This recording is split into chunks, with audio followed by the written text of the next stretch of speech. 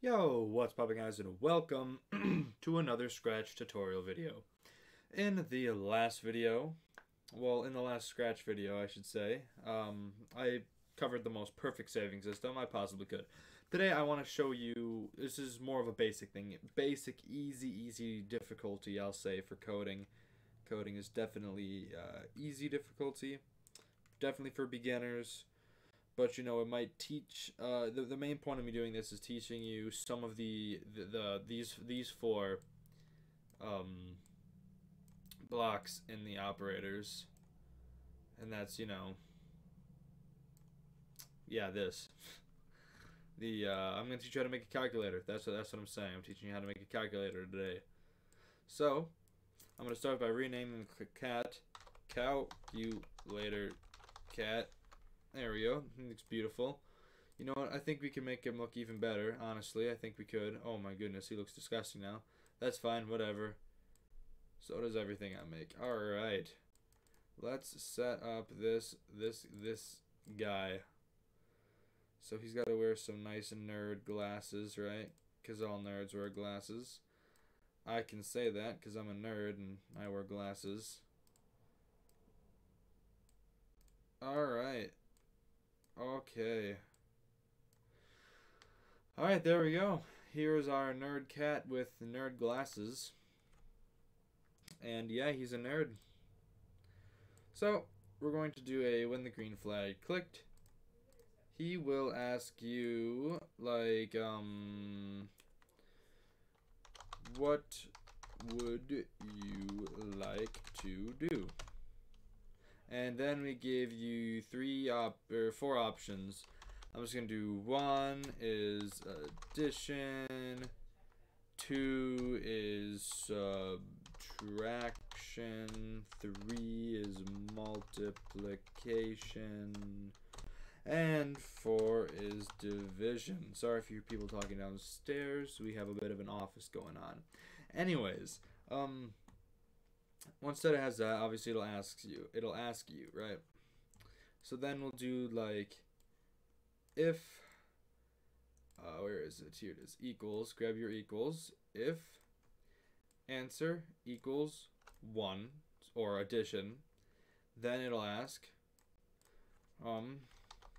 what is your first number? Then we need to make a variable called first number. There we go. What's your first number? Then set first number to answer. If you want to know how to make it so that they can only put numbers, go check out my perfect saving system where I go through that a little bit. I run through that really quick somewhere in that video. Then after that, it'll ask you, oh my goodness, what is your second number? Then we need to make I'll just rename the my variable to second number. All right. With that, we have second number 2. I'll place that in there, and then we'll obviously set that to second number, right? Then what it will do is it will say, we'll have him say, you know, like, okay, grab yourself a join. Go to operators, grab yourself a join. You might as well put another one in there. And then one more. The reason I'm doing this is so then we can go, it'll say first number, then in here put a plus symbol, plus second number. Oh, we need to put another join in there. First number plus second number equals, and now make a new variable, right? And we're going to call this answer. That works. We'll put it right here. Put it right underneath the nerd cat. I'm gonna rename him Nerd Cat because you know we're having a good time here. Everyone's having a good time. Everyone's happy today. Everyone's pretty good. They're doing good today. All right, but so before he says that, what you need to do is you need to set, okay, first of all, when you do this, we need to set everything to 0. So actually, I'm just going to set it to blank, blank, blank, set answer to blank. Again, sorry if you hear people talking downstairs. There's another office down there. Anyways, we are going to set our answer, grab your plus, your addition, to first number plus second number. Then say first number plus second number equals answer, just like this. Alright, let's try it out. What would you like to do? 1, we want to do addition. What is your first number? We'll do the classic 2 plus 2. 2, and then see, it sets our first number to 2. What's your second number? Also 2. Sets our second number to 2. 2 plus 2 equals 4. Then sets our answer to 4. Pretty cool, right? Alright, now let's set up if they say they want to do subtraction. So just go ahead, copy what we just did, and set answer to 2 up here. Alright? I'll zoom in a bit. So it'll say, what is your first number? Set first number to answer. This stuff doesn't change.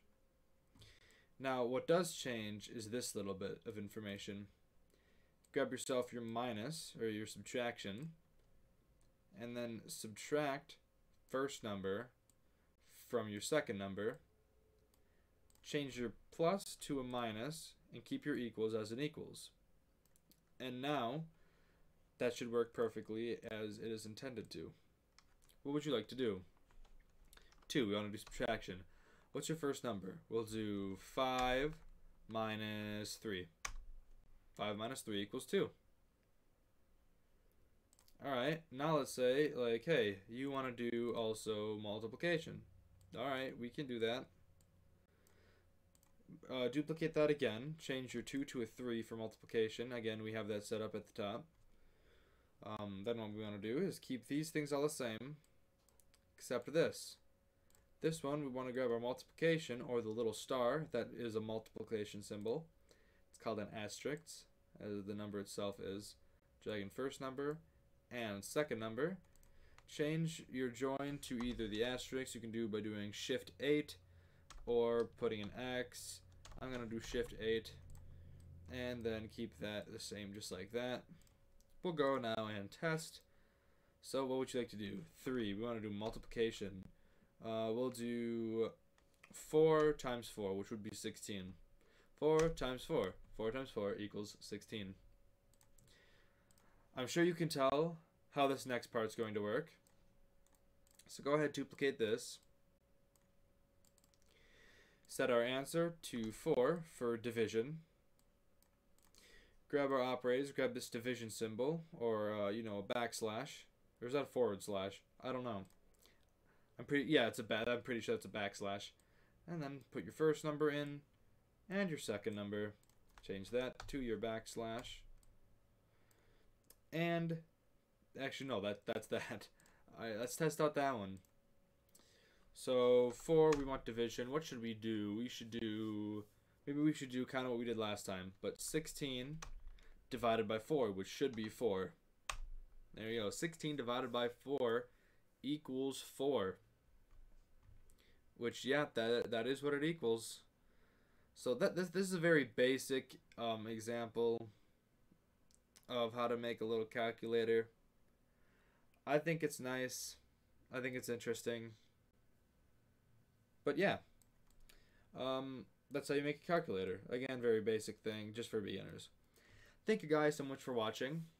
If you liked it, then like it. If you didn't like it anyways, because definitely more Scratch tutorials to come out in the future.